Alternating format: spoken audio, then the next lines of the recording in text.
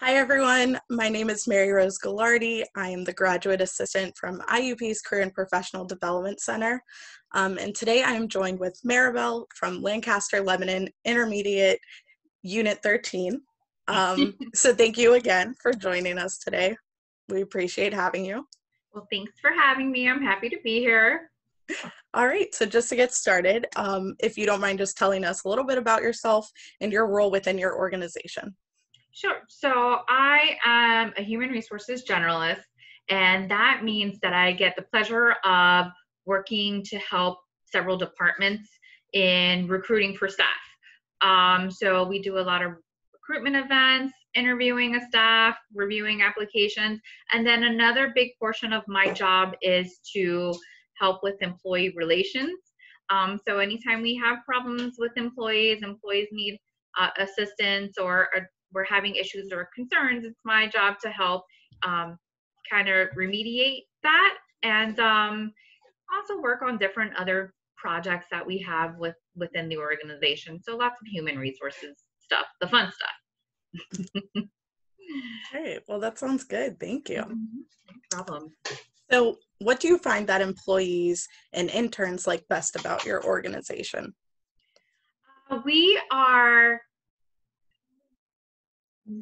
What we have to offer employees in terms of the satisfaction they get from their individual jobs. We're all a big team. What we do is very important.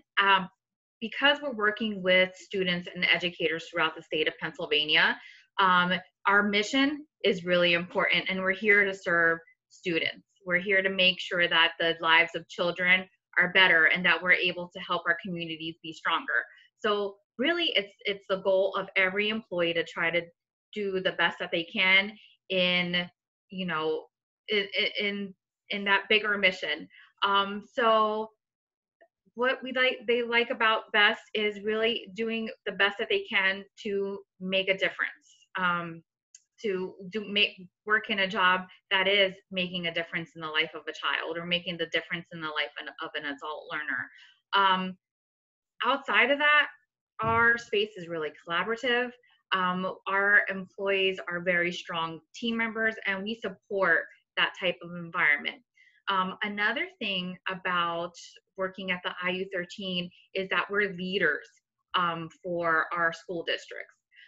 So our school districts contract with our organization for different types of services for their schools, and those services are completely optional. So we have to do our best to be innovative, to be creative, and to be irresistible in what we are providing our school districts. So we are very strong with technology.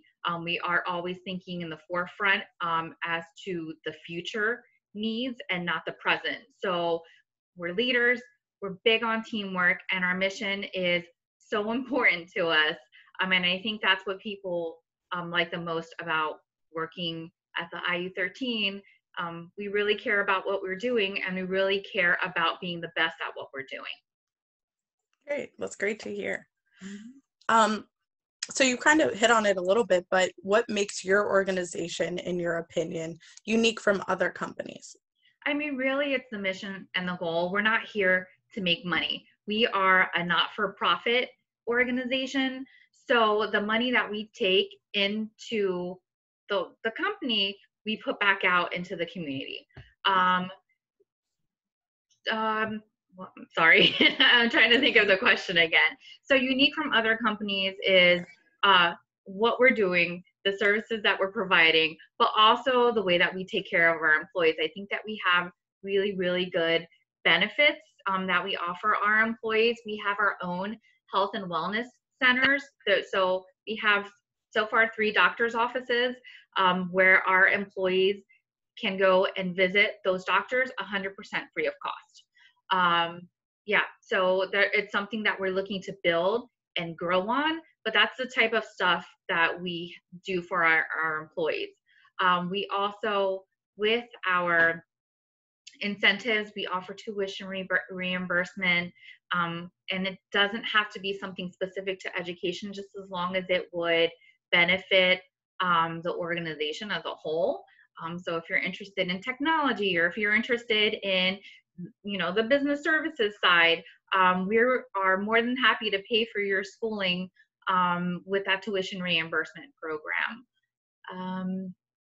And so, yeah, I think the way that we take care of our employees and we value our employees, it really shows in what we're able to provide to them. And so I think that's what makes us unique, that we really do care about you, and we're willing to invest in you as an employee of the IU13. Very cool. Okay, so my next question then is, what is something that most people don't know or may be surprised to learn about your organization? So a lot of people know that the IUs throughout our, well, I'll take that back. A lot of people don't know about the intermediate unit system in Pennsylvania. So everybody thinks about the Department of Education and then their local school districts, but we actually kind of sit in the middle. We are part of the PA public school system. So when you think of intermediate units, people are really confused as to exactly what that means. And then people who are familiar with the intermediate units think that we work specifically with just special education, but we do a lot more. We provide Head Start programs. We work with adult learners as well. And we also have different types of initiatives where we provide consultation to educators, not only in the Lancaster and Lebanon area, but really across the state of Pennsylvania. We work a lot with school improvement. And then we have a regional school improvement team that we have staff members working from Pittsburgh to Philadelphia in all our major regions. And then another thing that we do in providing services to our school districts, like I said, it's not special education. We are also technology leaders. So we do STEM seminars. We do technology training and technology seminars. And we also provide like the wide area networks to school districts in our areas as well. Very cool. Awesome. Well, that's great to hear again. So we can move on to my next one then, which is, what is something you look for on a candidate's resume or cover letter? When I look at a candidate's cover letter or resume, I always want to see that it's applicable to the position that they're applying for. So even though it's not an apples to apples, I was an accountant and I'm applying for an accountant position, if you have something similar in your background that you think would apply to your position that you're applying for, let it be known. I want to see that it's relevant. I also want to see that, an organized resume. Spelling is important. Yeah. So make sure that you have, do spell check on your resume and especially your cover letter. And when you are turning in your cover letter, we all know that we use a template that we kind of just update depending on the position that you're applying for. Make sure that you have the right company and job title that you're applying for on your cover letter. Outside of that, I mean, it's up to you. I've seen a lot of really creative resumes out there, and they're with the technology that we have available, they're getting more unique. So I appreciate a really nice and well put together resume. Nice. Well, all very good tips, so thank you. Do you have any tips on what students should do or should not do in a job interview? Okay, so I know a lot of our interviews, especially now, because of the COVID-19 shutdown, we're going all virtual. So dress professionally, make sure that you are acting and dressing in a demeanor that you would if you were go into an office for a face-to-face interview. Another thing is to make sure that you are on time. If anything should happen and you are on your way to an interview and you're running late, you get lost, you got the wrong directions, anything, just give us a call and let us know. And that way we can make the decision as to, hey, maybe we don't have enough time left on our schedules to meet with you today. Let's reschedule you for another time, or let's just yes, we have the time available and we can meet with you as planned. Get here when you can. It's just professional courtesy to let that, the interviewers know if for some reason you can't make it. And we know that emergencies happen and we totally understand. But a no call, no show is pretty bad. I mean, we take note of that and we'll update our application systems to say, hey, Mary Sue, and not you, Mary Rose. Mary Sue didn't show up for her scheduled interview, and she didn't call to give us a reason why. So maybe we're gonna hesitate to give you a call back if you apply for a position later on. But yeah, another thing that you want to do during an interview is to be professional, to be courteous, but to also show us a little bit of your personality, because we want to know if you are a good fit for the team as well. So while there is kind of like a level where you cross into unprofessionalism, you do want to show that you're friendly. You want to show, a bit of your humor. If you can relax a little bit, that's great. Don't overshare. We don't need to know any of your protected information. So if there is a medical condition that you have, if you have children at home that you need to find babysitting for, ethnicity, religion, anything like that, we don't need to have that information. It's actually your private protected information, and it's illegal for us to have.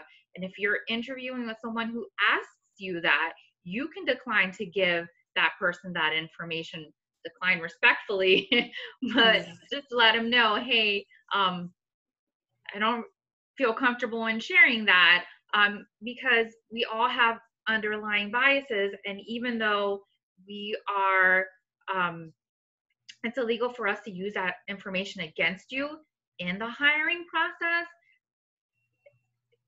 with our underlying biases, you could unknowingly put something in somebody's head and they can hold that against you without them actually knowing that they're doing that. So don't share your protected private information, but do share a little bit about yourself. I want to know the type of person you are and how you're going to get along with our team. Yeah, that's a really great point and great advice.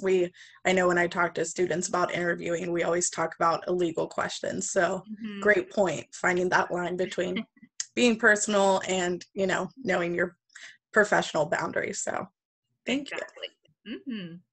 Okay, so my next one is then, what opportunities are available for alumni, soon to be alumni, and then current students with your organization? All right. So to be honest, a lot of what we are currently hiring for are classroom-based staff. So we always are on the lookout for special education teachers. So those of you that are in teacher certification programs, great, we love you. Please keep an eye on our website, IU13.org. We have a number of positions available within special education. We do preschool early intervention, which is grades or ages 3 to 5, and then we do K to 12. We also have needs for adjunct adult education teachers, and they work with adults within the community for GED purposes for the most part, and bilingual English language preparation courses. We also are always hiring for office positions as well. So we'll hire for technology staff. One of the things that we do is we develop applications for not only for ourselves, but for our school districts when it comes to human resources, time and attendance, educational stuff like IEP writing. And so we have a really big technology staff. So we're always looking for application developers or web design, communications, just really anything in the special education field, and then office workers as well. Another thing that we offer is the ability for current students to work as substitutes while they are in enrolled in school. So during school breaks, if you have days where you have off, you have the ability to pick and choose the days that you want to work. It's super flexible. You're only working a minimum of 6 days per school year in order to stay on as an employee. So it's a good option for students to earn a couple dollars while they're currently taking classes. And then we will typically have summer school sessions as well. So if you want a job during the summer, we have something that's called ESY, Extended School Year. That typically runs the end of June to the end of July, and you're working directly with students in the classroom setting, helping teachers provide services to those students. Awesome. So then before we finish up, is there just one piece of information you'd like to leave students with? I would say, good luck in your careers. I know that it's a tough time now, especially with things being so hectic, how things are so very unknown. I'm hearing that it's going to be a tough year for recent graduates when it comes to the availability of positions out in the marketplace. I wish you the best of luck. I would encourage you to please come to our website, see what we have available. We are always hiring. Being, part of the education system, we're not going away at any time. So there's no, we're not looking at dismantling our organization. We're not closing down anytime soon because schools are never going to close, as far as I know and aware of. We're always going to find a way to provide our students with instruction. So we're doing everything virtual now. Things may change in the future and look a little bit different than what they look like now, but we're always going to be around. And so for new grads or people who are looking to graduate soon, I wish you, like I said, the best of luck. Be persistent. Go after the jobs that are in your field. You went to school for a very long time, and you are studying to be in a specific career. Don't give up on that, even if you have to have a job in the interim, just to kind of pay those bills. Keep going after the job of your dreams. Awesome. Well, that was great advice and some great information that you shared with us. So thank you again for joining our little session here. Yeah. All right. Well, thank you so much, Mary Rose. It was a pleasure talking with you. Yeah, you too.